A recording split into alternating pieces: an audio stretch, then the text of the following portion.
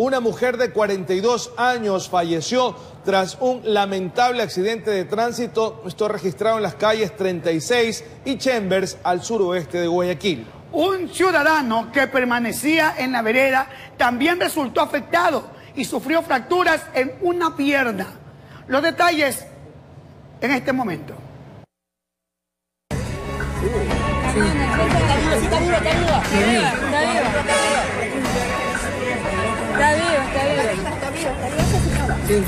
Faltaba apenas media cuadra para que Nancy Cruz llegara hasta su domicilio. Sin embargo, en la última intersección ocurrió la desgracia cuando un auto de similares características se impactó contra el lado derecho, donde ella viajaba. Me vinieron a levantar, a golpear la puerta y a ver lo que es la tragedia que pasó en la esquina.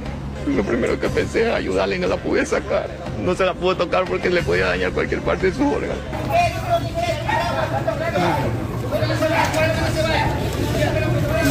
Nancy, de 42 años, se dedicaba a cuidar personas de tercera edad. Al amanecer regresaba hasta su domicilio, pero fue en la intersección de las calles 36 y Chambers, a pocos metros de su destino, cuando recibieron el impacto del otro automotor. Producto de la fuerza, el vehículo gris continuó avanzando hasta chocar contra un tercer carro que se encontraba estacionado. Este último medio de transporte se deslizó violentamente, atropellando al propietario del mismo.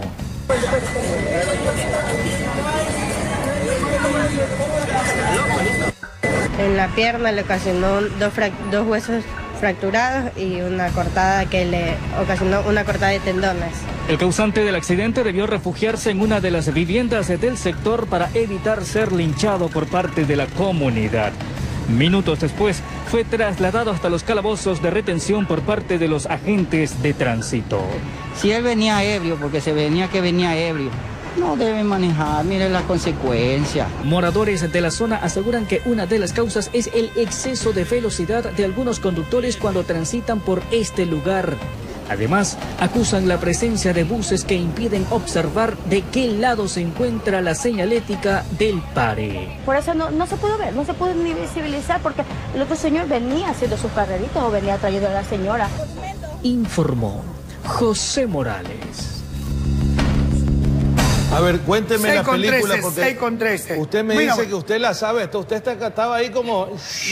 No, lo que pasa es que justamente en este sector ahí tengo unos muy buenos amigos y fueron ellos los que me mandaron la información. Desgraciadamente, una información con un fallecido de por medio, una madre de familia, una señora trabajadora.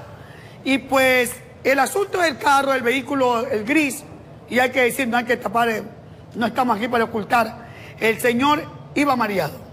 Desgraciadamente ese fue el detonante cuando las personas estamos cansados de decirles, si usted está mareado, está bruto, lo que sea, o borracho, como quiera llamarlo, igual tras un volante es un peligro. Es un arma letal. Se convierte en una arma letal. Así es, mi querido José Luis. Desgraciadamente este chico se salvó hasta de morir porque venía por el lado donde pasa la línea 45 y tenían para haberlo hecho patacón. Pero así como la adrenalina llegaba, los evadía los buses. Y llegó más acá, cruzó y se la llevó a la señora que iba en el carrito rojo. Y la mata, de contado. Una señora que había salido recién de su casa. Qué bárbaro. ¿Cómo vamos a creer, cómo vamos a permitir que gente idiota se apodere de un volante y causando la desgracia de los demás, que no tenemos nada que hacer? Mire, el joven estaba justamente en la vereda, estaba arreglando su moto y se lo llevan. Casi también lo matan. Y no hubo más mortandad porque la hora no era de pronto la propicia o el día.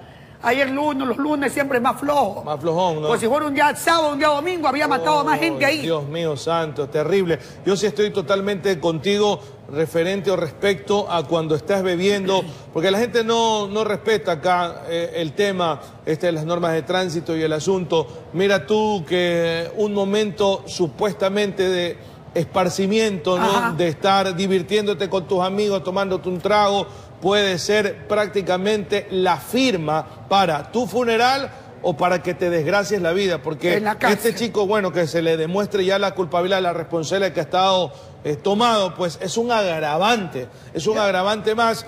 Y lastimosamente digo por la familia, ¿no? Porque tú sabes que papá, mamá, hijo, familia lloran cuando una persona está detenida, cuando está dentro de la cárcel, cuando está recluido, ¿no? Es un problema que se le viene a la familia. Es un problemón. Y un problema más doloroso los que perdieron el ser querido. Imagínate, de un momento a otro tú la ves a tu mamá en tu casa. Cuando te dicen un accidente en la esquina, tú corres a ver quién es. Fallecido. A ver por novelería, cuando ves a tu mamá la ves ahí. Es algo traumante. Es un shock. Sí, así claro. Ahora mire, amigona, que se vienen los meses, y yo insisto con el octubre, los hembres. Octubre, noviembre y diciembre. Hermano de mi vida. Los meses calientes. Calientísimos. La gente que la fiestita, que la cosita, que mi pana. Que estoy estresado, que ya llego, que estuve encerrado. Y todo este tipo de situaciones. Yo no digo que no dejen de asistir. Lo que yo digo es que si tú sabes que vas a tomar, tú sabes que vas a divertirte, tú sabes que puede existir la posibilidad de que haya un accidente, $20. Pero de mañana. $10. Chiquilín, ¿cuánto me cobras tú, por ejemplo? Chiquilín.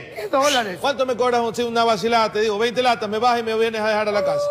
Ya, vamos. Te acompaña al baño por 20 latas. 10 me dice, te está dañando el negocio. 10 me dice ñaca ñaca. Es que es así. Claro. Vea, hermano, yo no tengo, no estoy en mis facultades. Chiquilín. Venme a ver y venme a dejar ahí. Dile a mi esposa que aquí estoy, me dejas ahí como Batman cuando se lo dejaron a... Como un saco de basura. Señora, ahí se lo dejo. Y el carro, ahí. bueno y sano está el carrito, ¿no? El carrito está bueno y sano, que es lo más importante. Y su marido no sé cómo estará por aquí. Ahí está. Ahí le limpias ¿Sabe cuántos años tenía el lápiz de labio y te lo deja bien bonito ahí. Que estaba con unos amigos payasos y lo empezaron a besarlo. Vea, 22 años tenía este chico. Era una criatura recién empezando a vivir. Se fregó por completo porque es un muerto de por medio. Ese es el problema. Es un muerto. Se fregó la vida. Como poquito. Y si mete un buen abogado, dicen la gente que saben, como poquito se está llevando de 8 a 10 años. No sé por ahí si es que la familia también la coge y le sale carísima. Oye, pero mira cómo es el destino. Como tú decías, la señora recién salía de su casa, ¿no? Sí, claro.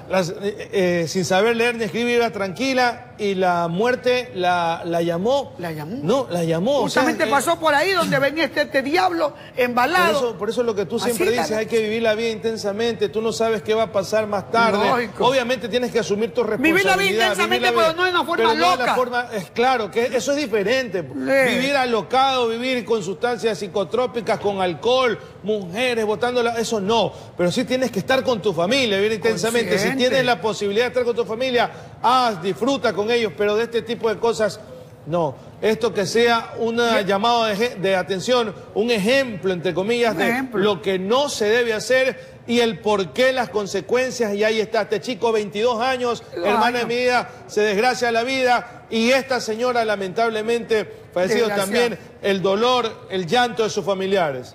Mire, más adelante estaremos con un informe en vivo con nuestro compañero Jorge Salazar de este mismo sector donde fue el accidente. Desgraciadamente un accidente que dejó, pues, tiñó de sangre uno de los sectores más populares y populosos y queridos de la Férez Corderos.